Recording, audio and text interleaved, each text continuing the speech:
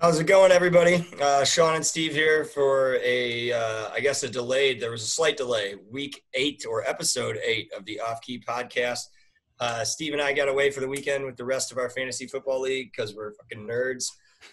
And we had a great weekend, super fun. We played a little music, we talked a little music. We got really drunk at times and had NBA a great Jam. NBA Jam. Reggie Miller in the house with the Pacers, NBA Jam tournament edition. One of the greatest video game comebacks ever seen at 2 in the morning or 3 in the morning. Amazing. Best thing I've ever done in my life. He's not wrong about that. He was actually very sincere about that after it happened. But anyways, that's another story for another time. Congratulations on your NBA dominance of our fellow league member, Jeff Starr. So this week's going to be a little different. Steve has been really busy at work doing smart people stuff, and then so he feels ill prepared this week. So we have decided. I don't got my facts. I don't got my half-ass internet research. Well, under my belt. And I feel like that makes for a better show. So we're gonna go a little kind of freeform, off the cuff. That's right, and we're gonna see what happens. So. Where would you like to start, Steve? I guess I'll ask you that. I guess what did you listen to today while you were working so much? Are you asking me? I will ask myself. Oh, okay. Okay, yeah. So what were you listening to do today while you were engineering so hard? I was super hard engineering. Anyways, the Front Bottoms put out a new album this week. And really? I did not know that. That's exciting news in a world of bad, shitty news that we've had all week. And the world is awesome and we love it. So that's good. Yeah, that's good. But I don't know. I've listened to it like 6 or 7 times already, but I've been a big fan of it so far. 6 or 7 times already. And you started listening to it today? Yesterday. Oh, yesterday. Okay, that makes maybe 6 or 7. That makes 6 or 7 definitely possible. I was gonna say, might have been 8 times. If you did 6 or 7 in one day, that means you're fully obsessed with the album. Yeah, I had it on repeat a couple times, and it's actually the longest one I think they've put out. It's like 52 minutes, which is very long by their standards, I think. Yes, I'm not 100% sure, but I'm guessing most of their albums are in the 35 to 45 minute range. Sort of, yeah. I think the attention span for most people probably isn't that long. But I don't know. I'm a big fan of it. I think it harkens back to, you're familiar with the Front Bottoms, right? We saw them together, remember? You forced me to go. I didn't want to go, and then I finally went, and I was like, okay, that was really fun. Oh, yeah, good. Yeah, you did go. Because I think I was the one that discovered the song Maps, and then sent it to you, and then I didn't really listen to a lot of their other stuff, and you were like, you should go. Well, because way back when, I remember you showed me Maps, and you're like, check out this music video, and it was them who, I don't know, they were playing on a bridge going through New York. Yeah, and it was off. Yeah, and it was off their self-titled debut. And actually, I guess when they made that music video, it was somebody who anonymously approached them on MySpace, and they're like, I want to make a music video for you guys. Yeah, and wasn't it the dude that did what movie did he do? He's like a famous director that directed Steven Spielberg. No. But anyways, go on. Okay. I'm going to Google it on my phone.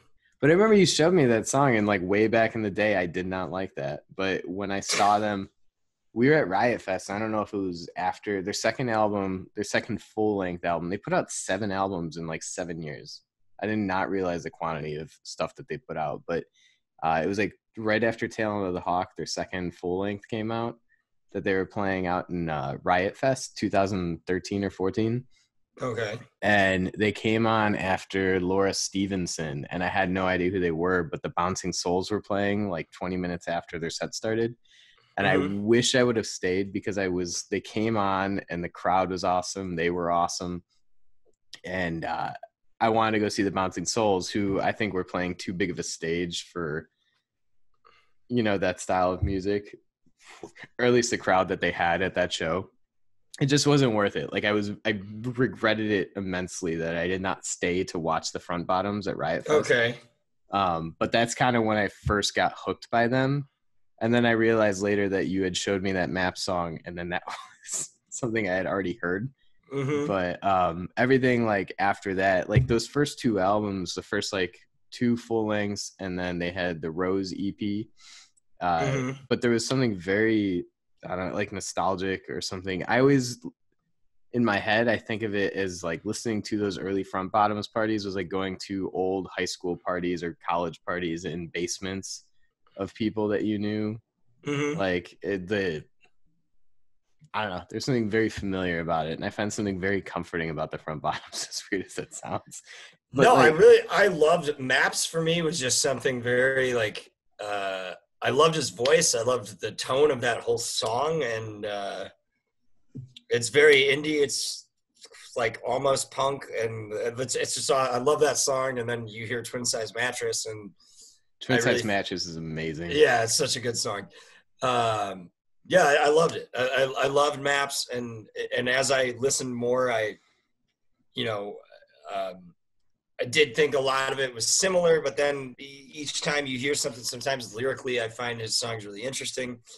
But they were super fun live. They were super fun live. I was really happy after we went because we saw him at the Metro. Yeah, I was really happy afterwards. I was like, all right, I'm really happy that you made me go. Well, there's something like they're very immature, and I feel as though even that their music has progressed to what we are now, which is almost like 10 years, you know, they started in 2008 or something.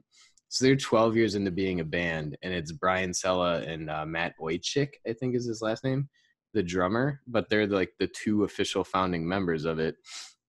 And pretty much a lot of their content has always been like slightly immature, like slightly emo and everything, and they've never really grown up out of that. But what happened? What you are, man.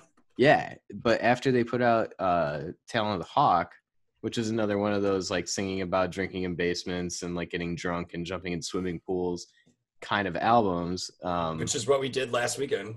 Exactly. So it encapsulates that whole feeling, I think, for me. But then they kind of matured a little bit, and then they came out with Back on Top and then Going Gray, which added a little bit more electric to it. And they added some synthesizers and stuff. And then they kind of formed them a little bit. It was more polished, I think it was.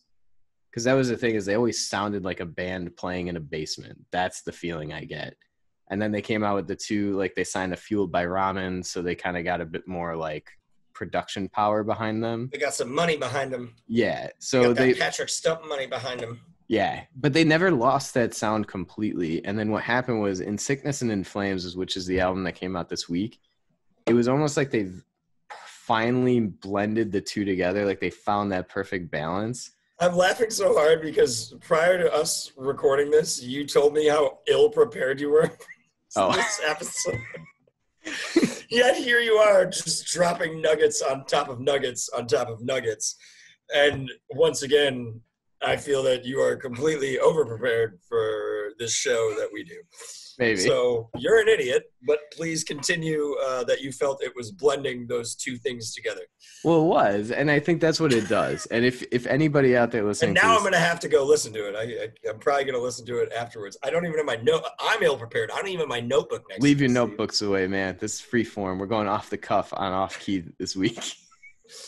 Anyways, what is Put your phone down. What is the name of this album? It's called In Sickness and in Flames. And what I think it does is like it really kind of captures both the old essence of like some of the acoustic sort of, I don't know, certain vibes that you got from those earlier albums, but it still smooths it over with a bit of polish. And there's a lot of interludes in between that kind of tie everything together. And there's also a bit more dynamics, you know, in terms of their pacing and stuff, but they still use a lot of tricks that they've used in the past in terms of like, they use a lot of callbacks in their voice to kind of emulate, not necessarily like gang chant vocals like a hardcore band might have, but like it's Brian Sella singing over top of himself. Just layered vocals. Yeah, and all that is like if you were seeing them live, those are the parts where the people would actually be singing out loud and like chanting along. Yeah. So you get a lot of those elements, and like there are some tricks that they use that, you know, they've been on every album, but there's a lot of new stuff I think that they do, and there's a little bit more, you know, cohesiveness I think to the album. But you know, just like a little like I think lyrically this one kind of fell a little flatter, like nothing really kind of struck through. But there's a couple songs on there that I think are really good. New song D was really good.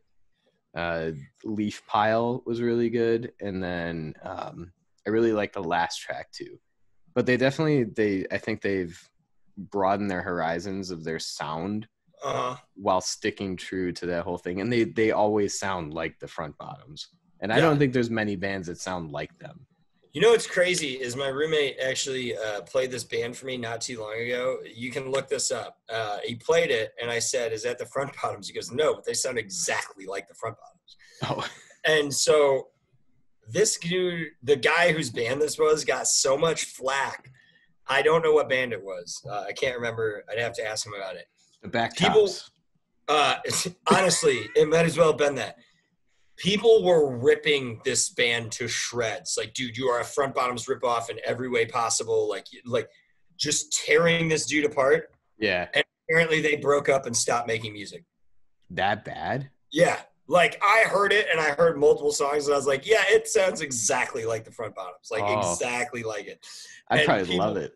People were just destroying this dude. It was crazy. I was like, wow, people are just tearing this guy apart. Yeah.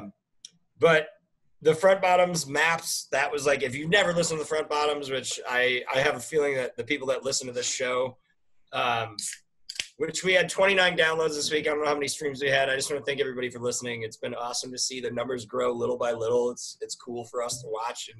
And we hope you're enjoying it, like I said, as much as we have fun making it each week.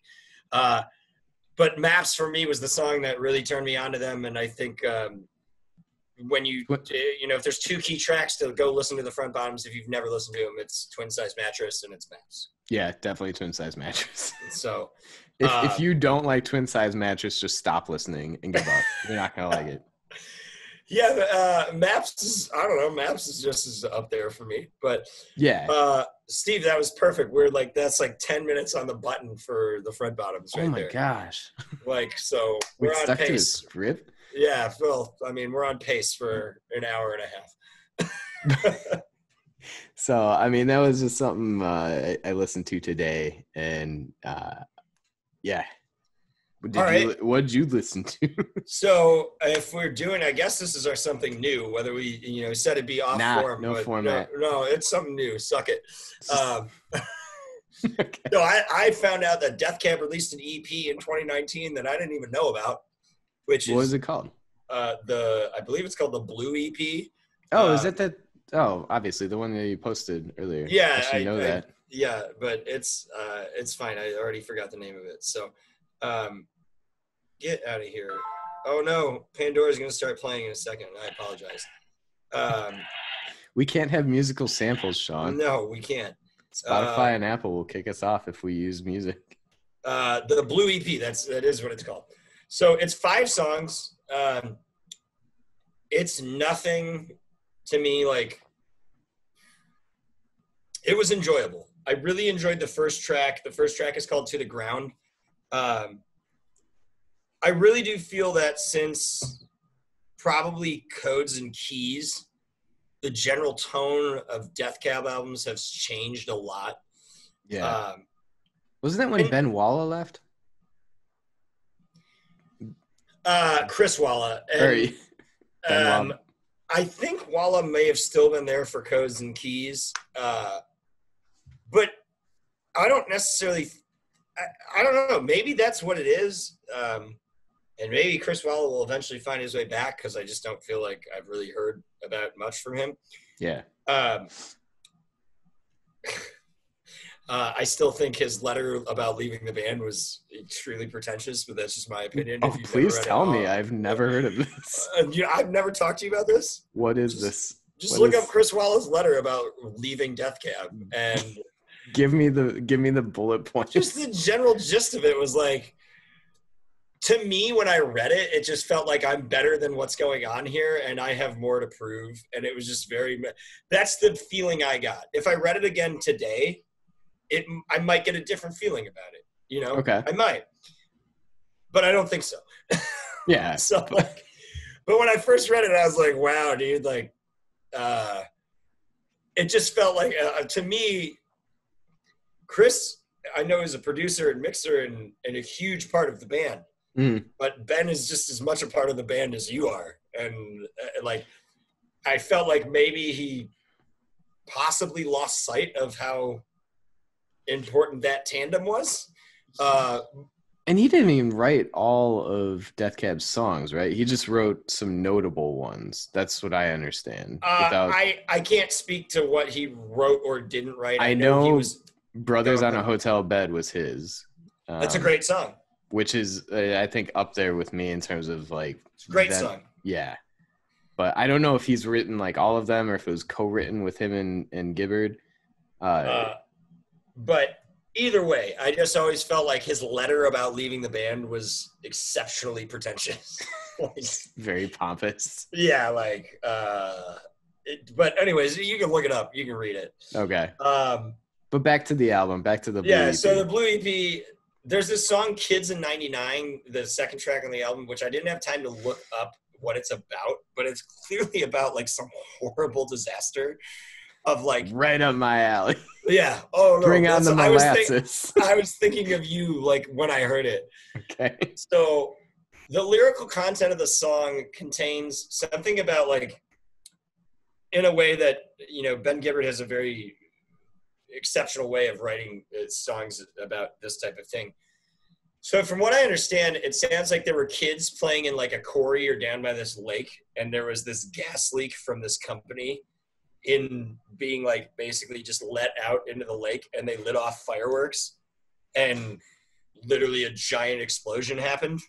Jesus. And it sounds like the kids died based on the song, and it sounds pretty terrible. Yeah. Tell me more.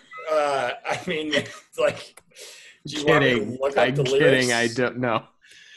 So anyways, love Kids in 99. Songs. But I will say To the Ground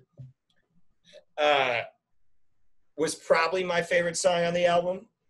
And there's only 5 tracks, but the end of To the Ground, there's this kind of unexpected part that comes up that I really enjoyed musically. It reminded me almost of some of the end of their older songs, or the bridges of their older songs. But I will say, like, back to what I was saying earlier, I do think that the general tone of Death Cab albums has changed a lot since Codes and Keys. I feel like there's been kind of this, I don't even necessarily know how to describe it. Maybe it's more of like a melancholy melodic tone to a lot of the albums. Let's do a quick rundown from album to album. It's like, it's Kintsugi, it's Codes and Keys, and then it was Thank You for Today, I believe. Okay. But to me, like, when you look at Transatlanticism and Plans, which are obviously, I mean, then there's the photo album, but to me, the definitive Death Cab stuff for me was Transatlanticism and Plans. Like, those 2 albums, I really think you can hear a full range, but I don't know. There's just, I guess there kind of lacks like an upbeat energy sometimes now to a lot of what they put out, which doesn't necessarily mean that it's bad. It's just, it's not what, it doesn't have the kind of, the up and down kind of vibe that I've always looked for from the albums that like, I guess that's the best. I think that's the best way to describe it. And like I said, man, if you disagree with me, like, whatever, comment on our Instagram and tell us we're dumb or whatever. But like, I could talk about Death Cab for days. Days. I could. Oh, I know you could. I think with Transatlanticism and with Plans, to me, those albums had a sense of like putting a warm, wet blanket over you. Like, maybe not wet, but a warm blanket. I was going to say a warm, wet blanket doesn't really make any sense. That sounds kind of awful. Like, there's something about it. Yeah, a warm blanket is probably better than a wet blanket.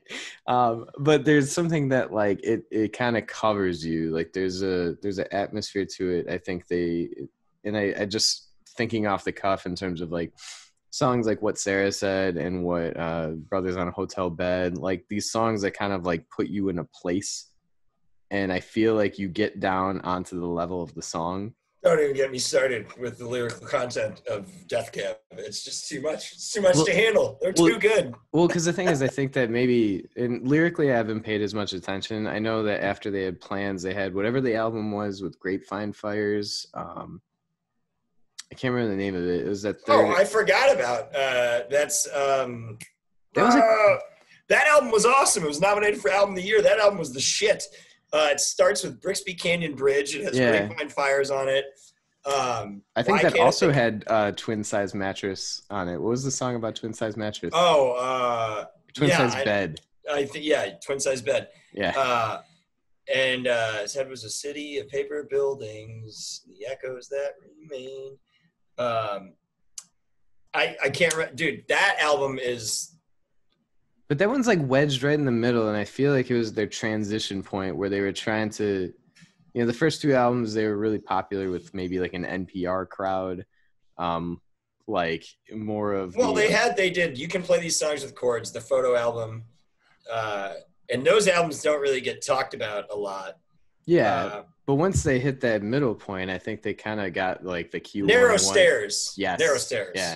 So it was Transatlanticism, then Plans, then Narrow Stairs. And those three albums will, like, wreck your head. They're amazing. All three of them are fantastic. And for me, it probably goes Transatlanticism, Narrow Stairs, then Plans. But they did the photo album in 2001. They did, what was it? You Can Play These Songs with Chords in 97. And those were just like demo tapes. So that wasn't really like an album. I think no, that was a collection of songs. Was the photo album was a full-length album. I have that one, if I remember correctly. I apologize. I'm looking at it right now. Yeah, the photo album was 14 tracks. And it has styrofoam plates on it, which is just unbelievable. You love that song. Yeah. How could you not love that song? I have not heard it in a long time. Go listen to that song. You love sad songs, Steve? Go listen to Styrofoam Plates. What is it about? I forget. It's about his friend's father. And his friend's dad was, I believe, his friend in Colorado. His dad was apparently a giant piece of human shit. And he wrote the song about his friend's dad and going to his friend's dad's funeral, I believe. And I mean, the song is ruthless. I thought it was about like a picnic. No, the song is he mentions he talks about styrofoam plates, cafeteria tables, being at this kind of eulogy for this guy's father, and it's just kind of, it sounds like it's very cheaply done,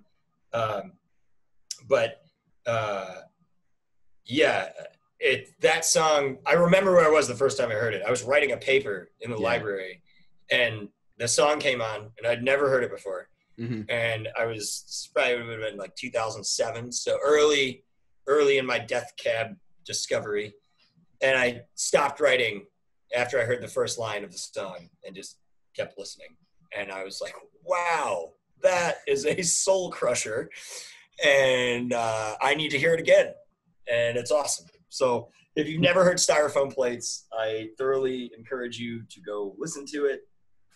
Sorry, my cable is stuck under my chair. And go listen to it. It's awesome.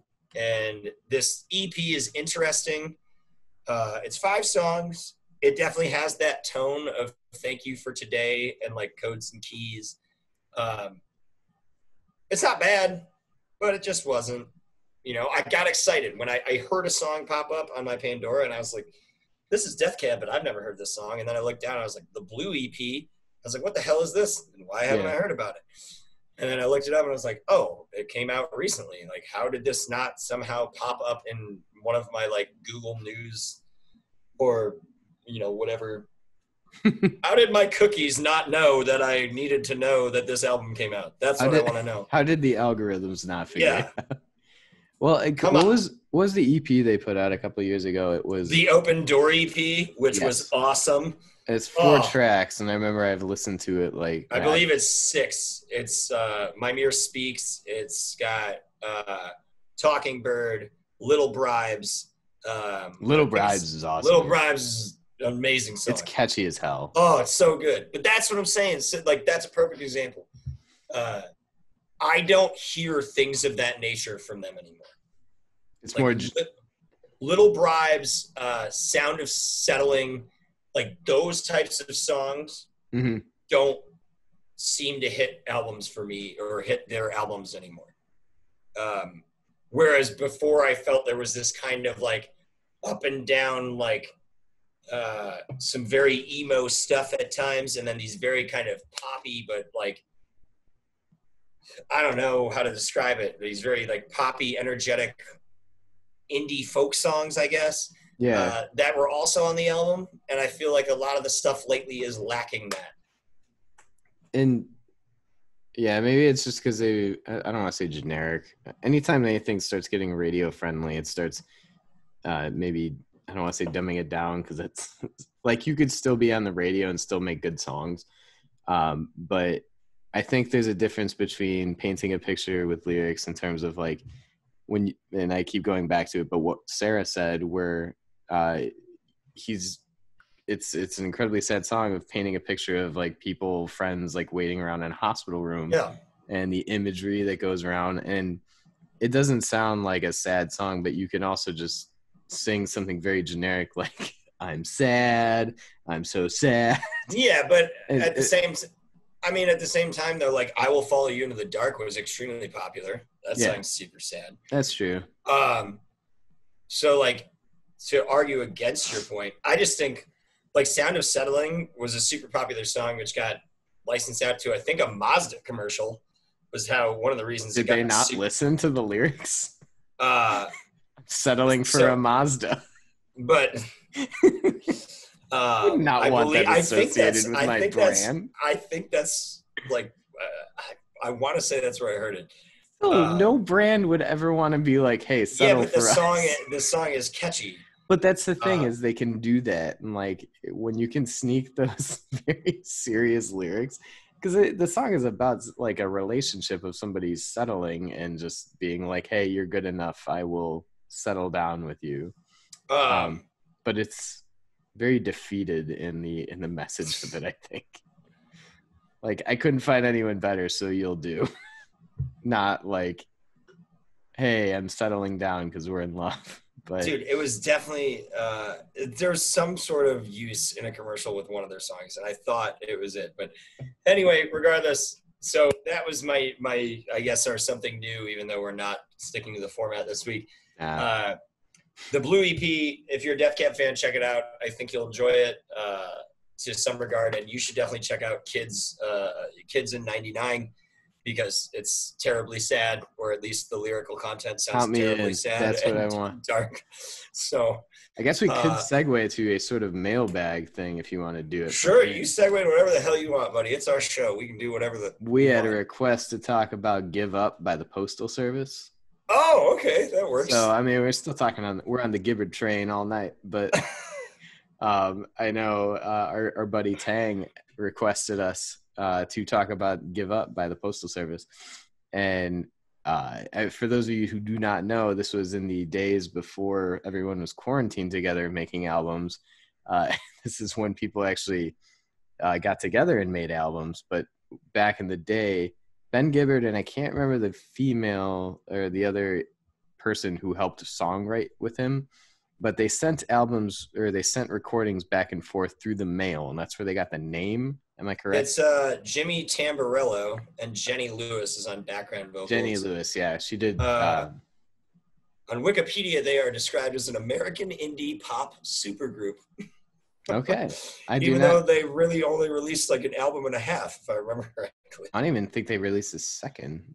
That's why I said a half. They released there was like an EP with like remixes on it, which I have. B-sides and stuff. It's the something Silhouette, I think.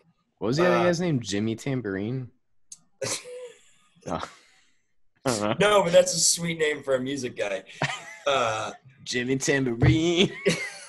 Jimmy Tamborello. Okay, that was close. Yes, you were. And Jenny Lewis. But yeah, they made the album through email. So basically, from what I remember, like one of them would work on this, and then send it, and they kind of redo and I re-edit thought they things. physically sent it. That would have taken forever. No, I believe they did it via email. The group formed It was from 03 or 04. I know that. '01 to '03, but the album Yeah. got really popular in like '03. Because I think there was something like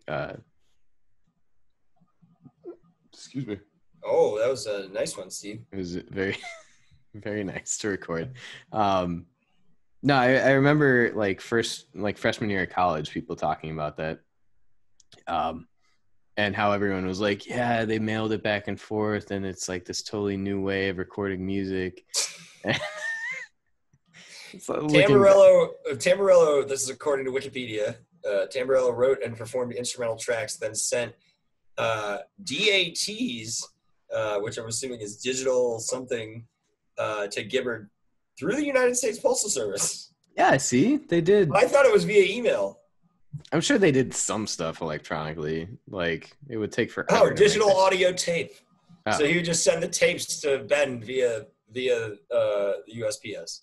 Okay. So, thank God that the Postal Service wasn't defunded back then, because we wouldn't have the Postal Service album. Right? So. This episode is a full endorsement of the United States Postal Service. We need that shit. Oh, I'm going to take this ice pack off my back. Fuck, we're getting old. Aching for carrying this episode all. Oh my God, yeah, it hurts, Steve. Even though you were extremely well prepared, fucking liar. I was just making stuff up. But yeah, the Postal Service Give Up. That album was awesome. Just another reason I became because I basically got to discover that album and Transatlanticism pretty much simultaneously. I was working at Best Buy, so I was always getting discounts on CDs. And, obviously at the time, most of our cars had CD players and whatnot. So I was just constantly buying CDs. And it was great. I actually have Holy Christmas. This is great for the video. Right here. Look at all of those. Oh my gosh. Look at them all, ladies and gentlemen. CD book. It is a CD book. I was going through this to give Steve homework this week, which he probably failed to do because he's ill-prepared. He's not a professional. But that's okay, because neither am I. And so give me some tracks on Give Up. What do you like about the album? One thing I did read about it was that the United States Postal Service actually sent a cease and desist order to the band for using the name and breaking trademark with them. Really? Yeah, I had heard that, but I didn't actually believe it.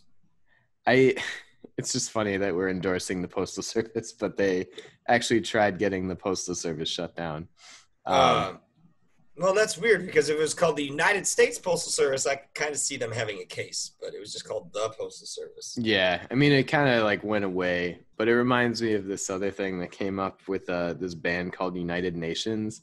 And it was a kind of hardcore grindcore musical supergroup, and using that same supergroup term, it was the only identifiable person was Jeff Rickley of Thursday. Okay. Because every other band member had to remain anonymous because of record deals that they had, because they were all on different labels, but they wanted to create this this kind of group together. But they created a campaign of misinformation where they would just continually fuel these fake stories. And this was back 2005 or 6, I think, that this album came out. But so they were doing this on LiveJournal? Yeah, way back in the day. It was mostly MySpace and stuff, but they came out and the United Nations, the actual, global United Nations, sent a cease and desist order to them to stop using their name. But I don't know. There's more to it. I'll get into it in another deeper dive. It's just stunning that they didn't have bigger fish to fry at this time. Oh yeah. That they had, they were sending cease and desist letters to a hardcore band. So let's talk about Give Up, though. What do you like about it? What if there's anything you don't like about it, what's going on there? I mean, obviously, the Such Great Heights is, an Iron and Wine cover, for those of you who do not know. But Yes, that's true. it is the most popular song off that album, kind of like the big single I think they came out with. But I mean, the album itself, I never really got super into until like years later when I gave it much more of a chance. Really? Well, because I was expecting something else. I'm going back to the track listing now, and I'm literally like, that song's awesome. That song's awesome. That song's awesome. That song's awesome. Yeah. Guess what? That song's awesome. Like, I just went through the track listing, and I was like, man, I can't wait to listen to this album again. Especially like tracks like Recycled Air. Oh, so good. I couldn't even remember it. I know Recycled Air is, you want to talk about like setting the scene and what we talked about with the songs, like what Sarah said, and I forget what other song you had mentioned in that same regard. Recycled Air is about being on an airplane. And is it? Yeah, it's like how they recycle the air through, and like the chorus line is like the stale taste of recycled air. And he says, I watch. Oh, I do remember that now. I watch the patchwork farms, the stale or fade into the ocean's arms. And he's talking about when you're on a plane and you're taking off. And that's the thing, like, you and I always talk a lot about writing and song lyrics. And, if you're enjoying the podcast and you want us to keep talking about it more, I hope so, because we're probably going to continue to keep talking about that stuff. But there are so many times when I listen to songs written by Ben Gibbard that I sit there and think of the lines, and I'm like, I could write for 1,000 straight days, 24 hours a day, and never hit a line that perfect. Never. Yeah. And it is just stupidly good what that dude comes up with. It's just not, like, people shouldn't be able to describe things in the fashion that he's found how to describe them. Well, it's not even fair. It's not only that, disgusting.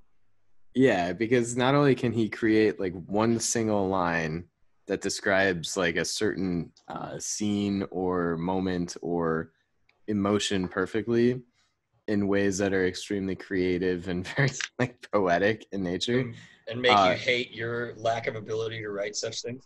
Yeah, but he can write one line of that, which I don't think I could ever do, and then he can string a whole song together and put it to music and make it sound good. I know. He's a beast, dude. I've been saying it for years. I think he's the best songwriter of our generation. I don't.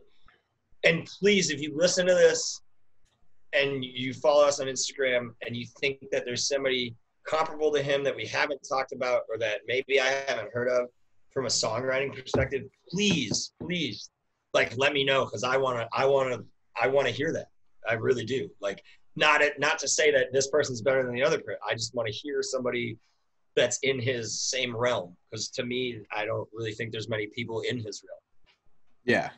And so,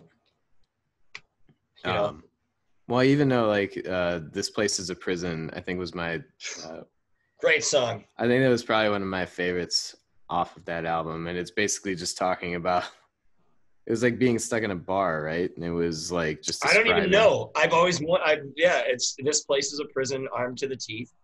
I know that's like the opening line, right? Yeah, and it was like basically talking about being in a bar and like just partying and everything. And there was something about the sound of that was just very like eerie. Oh, it's super eerie, intense, and you could just feel like you're in the booth of a club, and like you feel like you're cornered by all these fake people. There's a scratching sound on that recording. Like, I don't know how to describe it. Almost like maybe like if you rub a coin on a glass, that type of thing. Like, it's incorporated into like the melody of the song. It's a really interesting recording. That's cool. And I know he actually did an episode of that Song Exploder, and I kind of want to go back and listen to it now, where he breaks down one of the Postal Service songs. I'm pretty sure. And it might have been Jimmy Tambourine, not him. But I always love that line of, and I know it's not a party if it happens every night. Yep. Like, it's just kind of one of those that sums it up so perfectly of like when things have gotten out of hand. But yeah, I don't know. I thought that song was great. But it's been so many years since I've actually listened to it. I have to go back and give that another go. But yeah, I don't know. Outside of I'm trying to think of something that's comparable to Ben Gibbard and his dance moves. If you've never seen him perform, have you ever seen his dance? Like when he kind of plays guitar and he like shimmies back and forth. I mean, I've seen them 3 times now, thankfully. Okay. But like, But he does that like hip shaking thing where he I kind kind of. of know what you're talking about. Yeah, like I can visualize it in my head. It's a hard workout if you do it. Like just watch him and then like get in front of the TV and kind of like stand there for 45 minutes and can like do the back and forth thing. I think frontmanning a band or playing standing up for an hour minimum, like, is a workout in general. Like, Yeah. regardless, like, when I play along, like, because I'm a fucking hippie nerd, when I put like Fish shows on and I play for like 45 minutes straight, like, I'm not even writhing around and like doing shit like that. I'm more focused on like, am I in the right key? Oh, they just changed it. Now I got to figure this shit out. Like, but at the same time, like I'm thinking a lot, I'm standing up, I'm processing a lot. And by the end of it, I'm like, I'm kind of tired. I need 20 minutes. I don't know how drummers have the endurance to do what they do. Because I've been doing it their whole life. I know. And they get to sit down while they're doing it. Still, man, like sometimes I hold a phone to my ear and like after 2 minutes in a phone call, it's a little too much. Just Yes, but also, okay, to defend that ridiculous statement, your arm is basically in the same place. Mm-hmm. A little bit different. But anyways, don't defend it. There's no defending that. I'm trying to help you. The sign that I need to work out is like crack another beer. These are the only arm curls I need to do. By the way, one of the songs I wanted to talk about real quick is Nothing Better on that album. I feel is this great kind of like poetic argument between lovers and like ex-lovers. I don't know if you remember the lyrics, but so he's obviously been broken up with, and he says, that you're deserting for better company. I can't accept that it's over. And I will block the door like a goalie tending the net in the third quarter of a tied game rivalry. Yes. Is that the one where they have the back and forth where they're singing? It's great. It's a beautiful like argument, like poetic argument in the song. Yeah. And she goes, I feel I must interject here. You're getting carried away feeling sorry for yourself with these revisions and gaps in history. So let me help you remember. I've made charts and graphs that should finally make it clear. I've prepared a lecture on why I have to leave. So please back away and let me go. And then he responds with, I can't, my darling. I love you so. Great song. Like, I mean, just, most people for the most part, unless you married your high school sweetheart or the first person you ever dated, yeah, and you're still married to that person, most of us have played this exact lyrical content in our head or with that person, and I just think it's so deadly accurate. So Nothing Better is a lyrical song that's like it's stunningly good. I think everybody should check that one out. Yeah. We are now 44 minutes in, Steve. Let us move off the Ben Gibbard love train to something else. What do you got for me? So there was something I listened to this week, and it was this avant-garde album, and it was called The Disintegration Loops by William Basinski. Let's get weird. All right, let's get weird. So it was the story behind it was this guy's, and I don't know much about him, but he's kind of he's in the ambient avant-garde like musical realm. So back in the 80s, he kind of recorded a bunch of things off of like shortwave radios and he recorded them to tape. And he had an archive of like very old tapes of just, you know, ambient noises, classical music, all this stuff. So come the turn of the century, the tapes are starting to get old and bad, and he wants to update them so that they're basically digitized. So he's trying to record them so that he can keep them, basically. Yeah.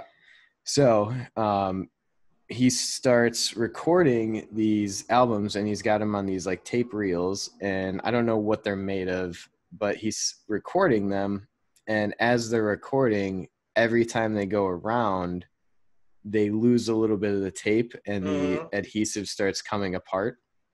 So what he did was he just started recording it, and he recorded these loops, and every time it would loop, it would get a little more brittle and a little disintegrate a little more.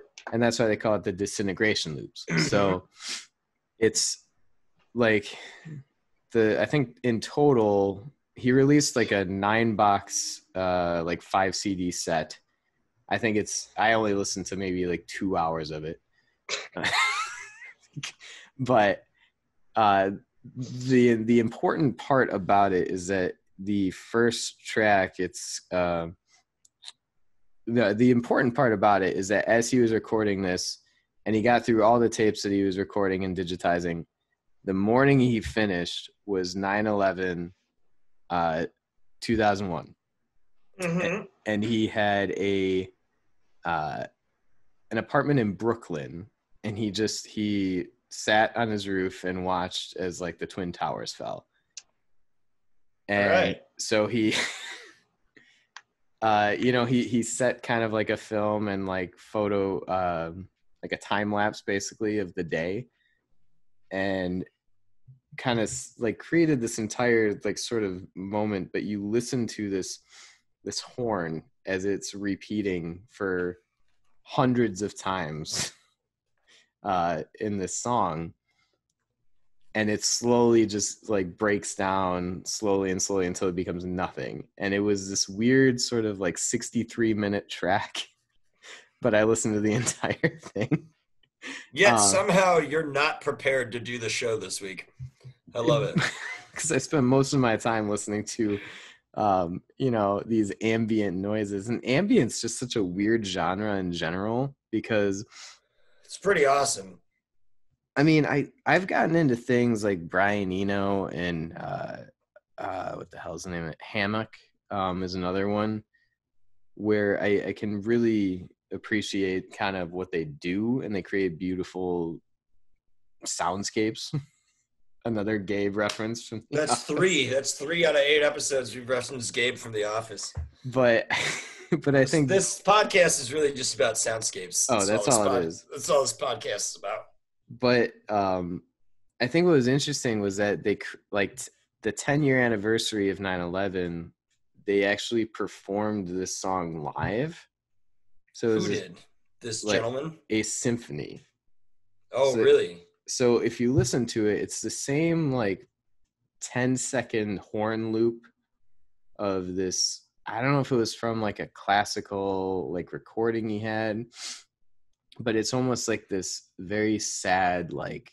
But wait, isn't the horn from the sound of whatever's going on during the disaster?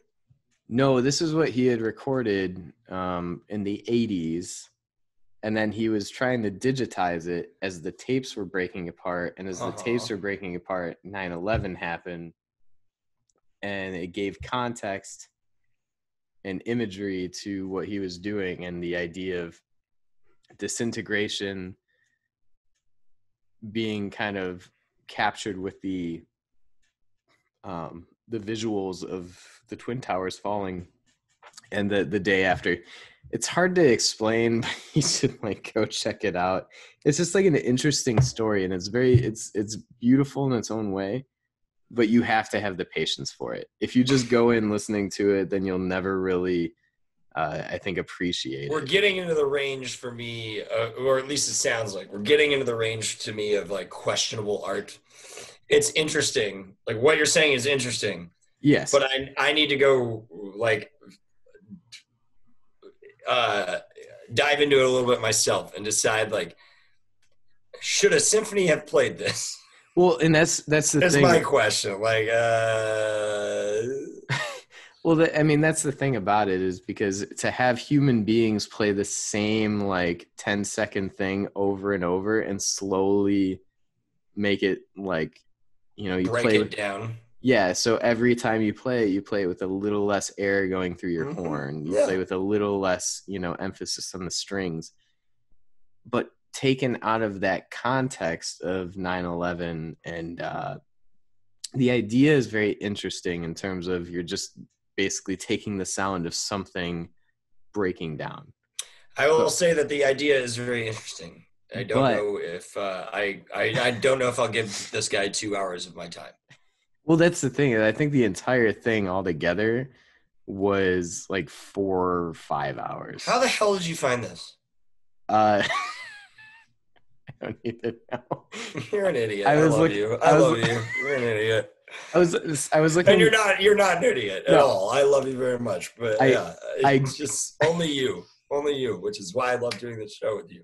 I was trying to Google things that were like albums to focus to, because I had a lot of work to do this week. So I was trying to find something that I'm like, all right, what can I put on and really just like focus on my work?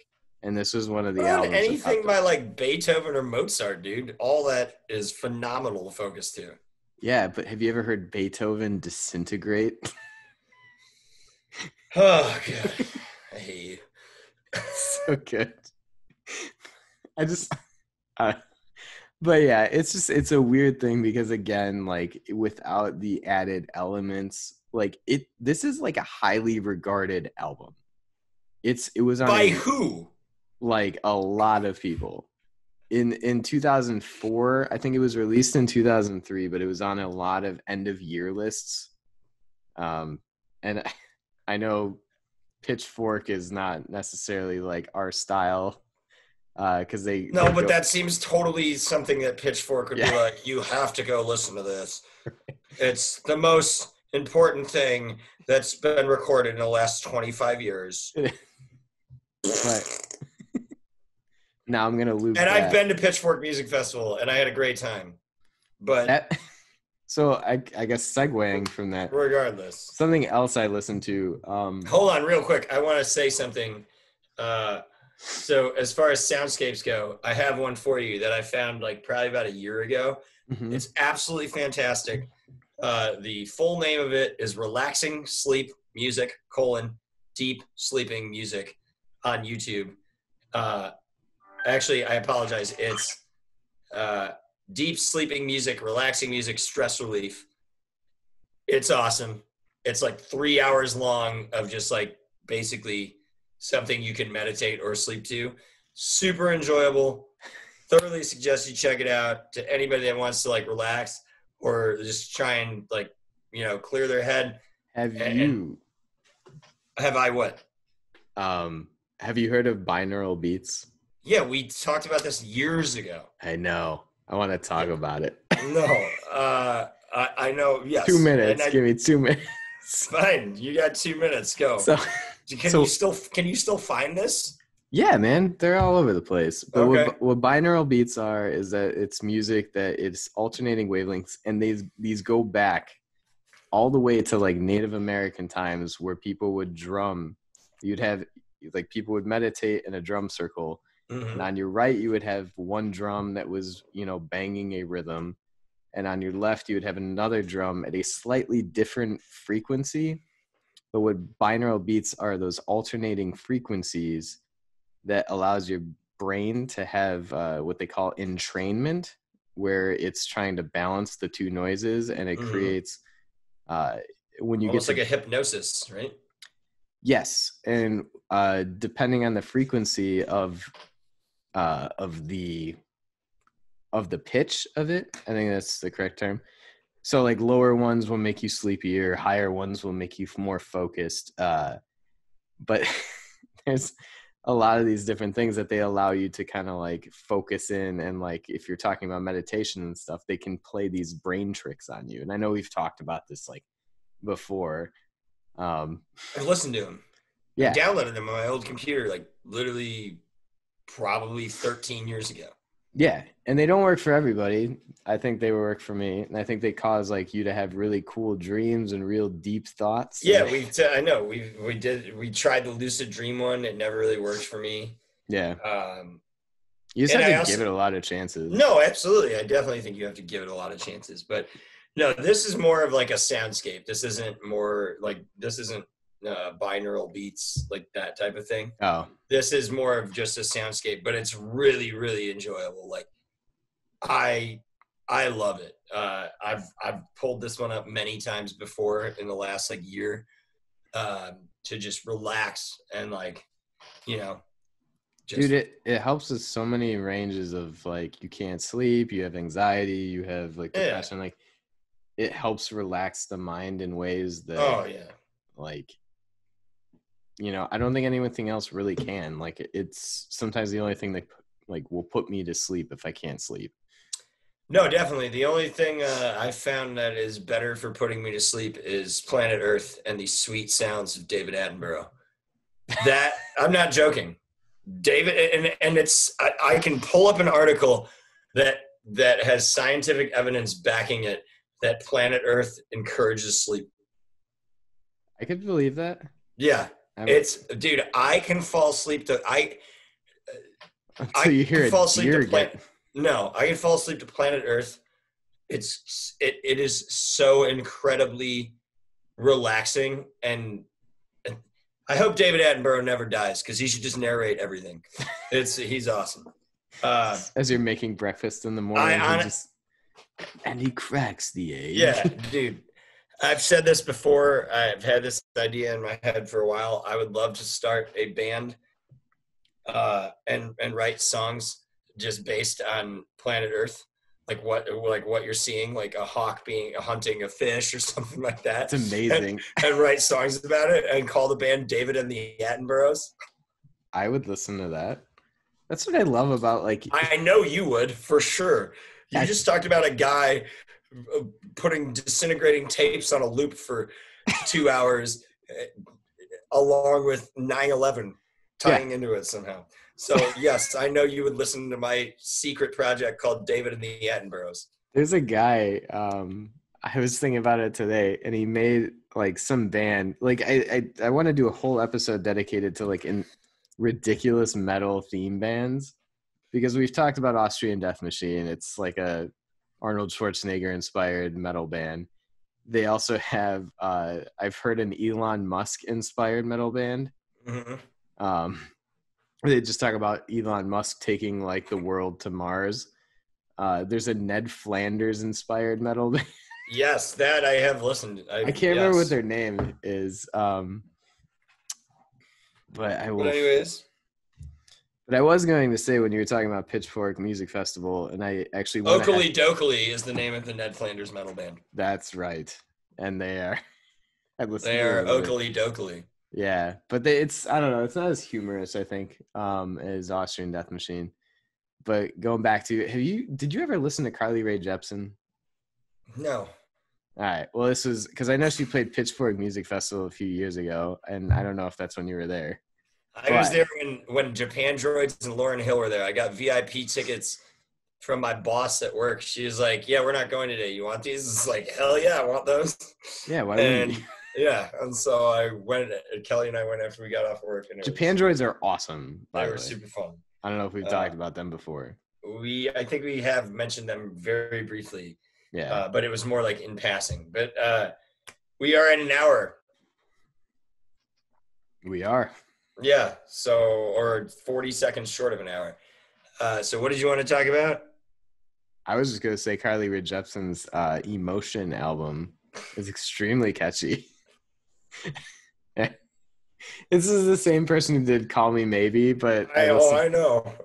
I listened to it today, and it was very, very enjoyable. And I think as far as pop records go, it was something that is extremely satisfying to the ears. And I would say go listen to it if you want anything to do with it. All right. Well, I'm gonna cut you off there because what I wanted to talk about this week, my something old, which we haven't really talked about, and I should have put the shirt on, but I didn't, and I wore it during another episode. But I wanted to talk about Sorority Noise. Speaking of lyrics, and you had mentioned anxiety and depression a few minutes ago.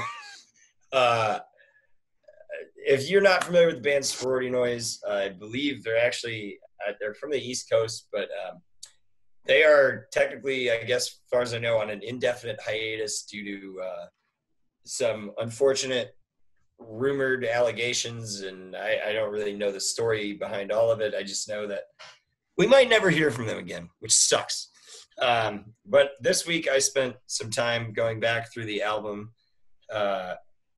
of You're Not As Blank As You Think, which is the actual name of the album. So if you've never listened to it, I love the album.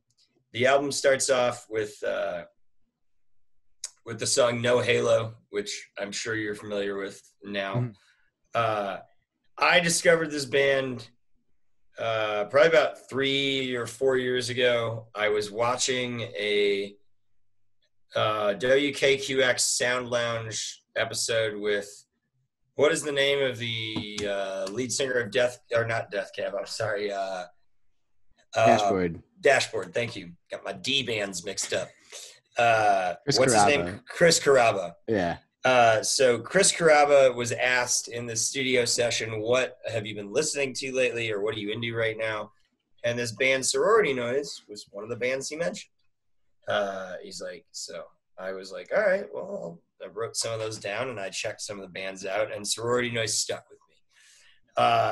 When we had talked about the Smith Street Band, we talked about like honest and open songwriting and not being afraid to talk about like what's going on inside your head, and just Cameron, lead singer, I believe his name is Cameron Boucher, who I had the honor of meeting outside of their shows one day. I talked to him for like 15 minutes. Super cool dude. If you've never listened to Sorority Noise, which I'm guessing there's a decent amount of people listening to this podcast that have not listened to Sorority Noise, lyrically, I think they're one of the most interesting bands I've heard in a while. When you talk about songs that can range from like an extreme amount of like energy and enthusiasm to like the next track being one of the saddest songs you've listened to in a while. This man clearly suffers from anxiety and depression in a pretty heavy way. And actually, when I was like looking some stuff up today to talk about it on the episode, before I knew that Steve was going to be like, I'm super ill prepared and we're not going to do our normal show. Everything up. Yeah. I found this video on YouTube. And if you're a person that suffers from anxiety and depression, I think a lot of people do, whether they realize it or not. There's this video, it's about 5 minutes long, where fans ask questions about dealing with a lot of their own anxiety and depression. And Cameron gives advice on it.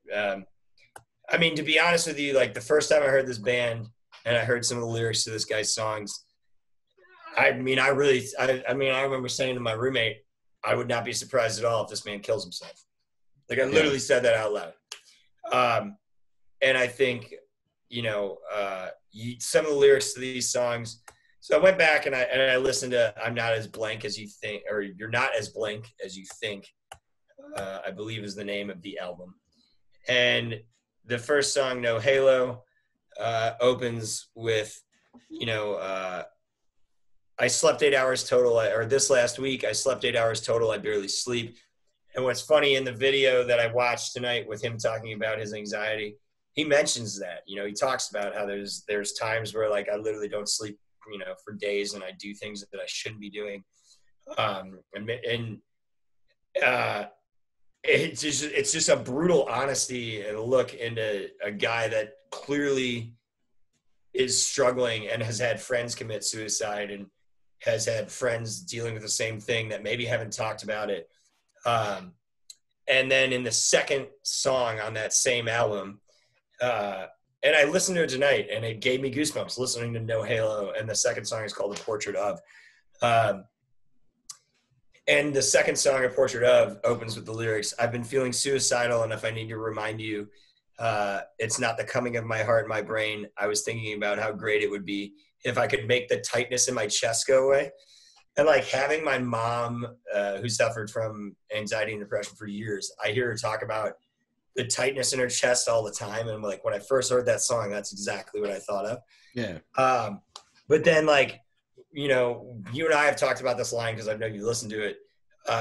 The second part of that first verse, he says, "It's been a while since I've seen God, and I'm not trying to lead him on, but he's always trying to fuck me to the tune of my favorite song." I absolutely love that line. It's dark, it's twisted, it's funny. Yeah. And like when I met him, I told him, I was like, dude, I found your band because I told him exactly how I found his band because of the Chris Carrabba thing. And he told me that he stayed at Chris's house. And he's like, it was an awesome experience. And he's like, Chris's house is unbelievable. And I'm like, yeah. He's like, I was like, well, got that vindicated money. Yeah, exactly. I was like, yeah, I got this Spider-Man 2 money. But he said it was an awesome experience, like hanging out with him. You know, but I told him, I said, your songwriting is super honest. It's like, it's honest, but it's dark and it's kind of funny at times because I think, and I didn't mean it in a bad way, but I think he got what I was trying to say to him. And he was like, thanks, man. Like, I really appreciate that. And he couldn't have been nicer. We actually talked about Fish, which was hilarious. Yeah. He was telling me that he wanted to go see him at the Gorge because he's never been at the Gorge. Amazing. And what I found out is, like, I found out from one of the other videos I watched, like, him and the bassist, his bassist, I guess, used to play stand-up bass. And Cameron plays, I think, like, tenor sax or something like that, and they used to play in like a jazz band. Okay. And did not know his that. And his bassist said, he goes, I don't know why we don't play more jazz, but we don't. That's what he said. It's an interesting take. Yeah, and but this song, like at the end of this song, there's this almost like inaudible, and the song I'm talking about is a portrait of. And like I said, like if you're having a rough time right now, whatever's going on in your life, I know things have been very weird for a lot of people with quarantine and all the shit going on in the world and politics and everything. But at the end of this song, he kind of has this like spoken word part that's kind of lies underneath like all the noise of the song. And it's pretty, I think it's pretty telling, but he says, since I was 13, I've dealt with manic depression. And it's all, like I said, it's all like this kind of like spoken word, and it gets kind of angry and loud as he goes on, but you still don't necessarily understand what he says. And I've listened to the song a lot and always tried to figure out exactly what he's saying. And so I finally decided to look up the lyrics, you know, for this episode tonight. Yeah. He says, since I was 13, I've dealt with manic depression, and I've had difficult time comprehending the things that I wanted to be. And I lived a very happy life, and I was turning 18, and I was doing everything I could to try and make myself feel better. But I felt an absence. I felt like I needed to die. I felt like nothing existed. And I felt that I wasn't worthwhile breathing, the same air as the ones I loved and my family. And then it came to a point where I started losing friends who had the same fucking ideas as myself. But I have to be strong, and I have to live my life as a continuation of theirs lost. And I have to do everything in my fucking power to be the person that I can be. And I live my life the best way I fucking can. And some days it's so hard to fucking stand. And he repeats that. He says, and fucking stand and fucking stand. But the end of that song is so powerful. It was all spoken in the song? Yeah. Like, if you go back and listen to it, I remember the first time I heard it, I was like, you can catch bits and pieces of it, like what he's saying the first time. Yeah.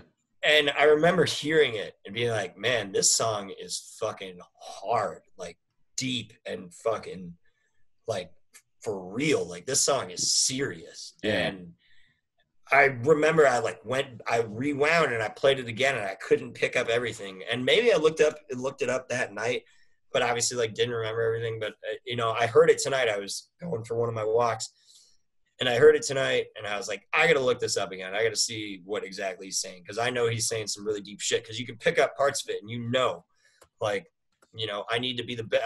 You can clearly hear the part where he says, like, I need to be the best person I can be. Yeah. Like, you can clearly hear that part.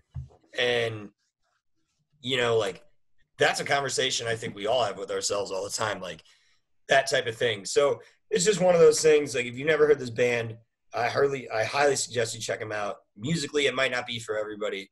The album's awesome. There's a lot of great songs on this album. And I love it. I love the album. I'll never stop loving the album.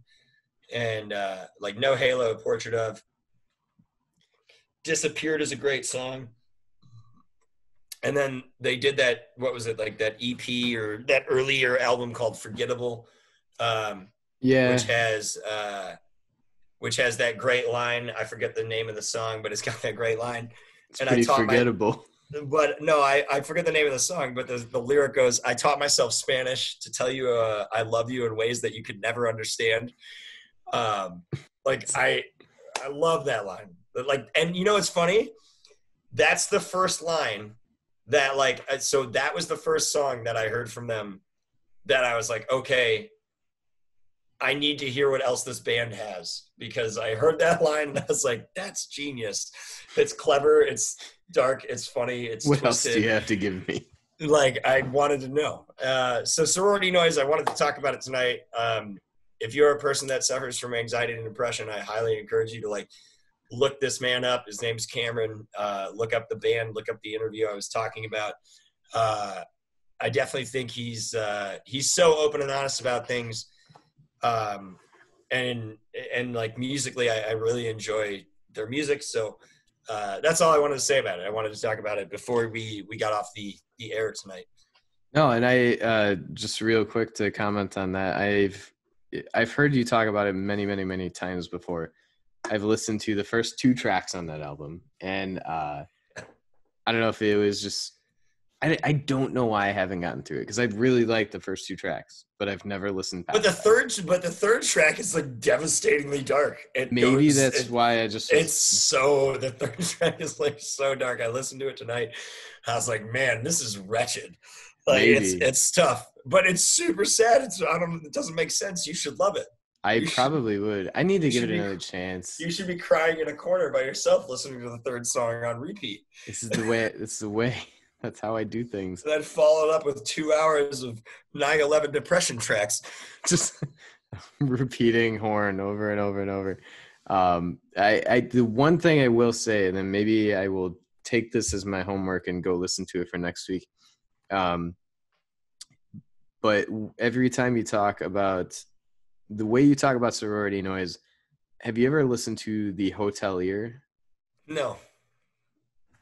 Go listen, and I will make this your homework. Go listen to Home Like No Place Is There by the Hotelier. How do you spell the hotel? Is it hotel space EAR? Or is it like a one word LIER? It's one word, hotel IER. Okay, that's what I thought. I was right. Yes, I feel like George Costanza when he spells last names. Yeah. I've wanted to recommend this album to you. Home Like No Place. Home Like No Place Is There. Is there. Okay. I don't know the best frame of mind, the best time to listen to it. I've been listening to Sorority Noise all night. I'm sure it'll be fun. This is a perfect segue. I think this album, from what you are talking about, this shit, and it's relatively short. It's like 9 tracks, but the first couple of times I heard this album, it was something like, I don't know, it struck so many chords, all in that same vein that you were basically just talking about in terms of things that had happened. And there is a track in there, and it deals with a person who had committed suicide, and I listened to it basically the same time for the first time, around the time someone I knew who had passed away, without getting into it. But it was just, it was something that stuck with me so deeply. But yeah, it's a hell of an album. I think honestly, if you're in the Sorority Noise mode right now, I'm rarely not in the Sorority Noise mode. Like, there's some really sad songs on the album, but there's so many good songs on their albums that and this is, I can hear them all the time. And it's not like that like droning sort of like sad song thing. Like it's still got that like punk rock sort of vibe to it. But I think that you would really, really, really love this album. Well, and when people ask me like how to describe sorority noise, the best way I describe them to people is like, for me, it's like they're not punk, they're not pop punk. They're kind of this like indie punk band is, I think, the best way to describe it. If that makes sense. And I think it's pretty accurate. Their music isn't necessarily for everybody, and that's fine, and that's the thing that makes have to be. No, and that's the thing that makes music great. But from a lyrical perspective, and when you see this guy that is not afraid to put his and it's not just him, but anybody that's not afraid to put everything that's going on in their head out there. And when I hear him talk, like when I watch this video, it just made me think of, it just reminds me of like what a healthy outlet music and writing can be for people that are struggling with things like that. And it's awesome. It's awesome to hear somebody talk about it and be as open about it as he is. Yeah, and I think it's one of those things that when you try and explain it to somebody, and it sounds, even when we kind of discuss it, sometimes it sounds a little over the top, dramatic, like talking about these topics. Because what happens is you put on headphones, you're in this headspace, and you're by yourself, whatever, and you're alone with the music, between your ears. And I still remember there was this time at work where I was just kind of working, and I can't remember what song I was listening to, but it was kind of this like really sappy part in the song. And I had my Bluetooth headphones, and then all of a sudden I'm like working in an office, in a quiet office with many coworkers around. And then my Bluetooth just goes, Bluetooth disconnected. Oh God. And then all of a sudden the sad song I'm listening to starts playing out of my phone. For the most awkward 10 seconds of my life. And everyone kind of stops and turns around. And did anybody say anything? No, but like, because we're professionals, but I'm like fumbling around trying to find where my phone is. Yeah, but did anybody say like, Steve, do you need to talk about anything? Are you okay? You need a shoulder, need an ear to talk to. But it's one of those things where like, and I always feel weird kind of talking to somebody else about like, let's call them emotional albums, emo albums, like albums that basically talk about your feelings. Like, it's sometimes weird and like kind of dumb to talk about out loud, but like when you're in that moment and you're listening to something and you're like, yeah, I do feel this way. Like, it's okay to feel this way, but like to talk about it out loud, you get a little uncomfortable. And that's the stigma behind it, though. But that's the thing. Like, and when you watch this video of him talking about that, he's like, you have to, he's like, you end up finding out that like most people feel this way or have these feelings. And I've said this to you before. Like, I get the term emo. Like, I get, its development, where it came from, and all that shit. But like, music is emotional. Yeah. It's naturally emotional. The whole point of writing music is you are expressing an emotion, whether you're expressing it musically or lyrically or combining both of them. So part of me hates the term emo because all music is emotional. You wouldn't be writing it if you didn't have an emotion.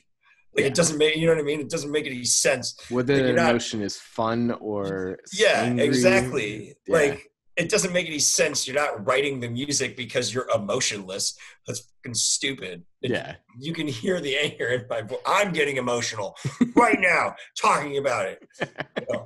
But it does drive me insane when people are like, oh, it's emo music. Well, all music's emotional, just like every job is about money.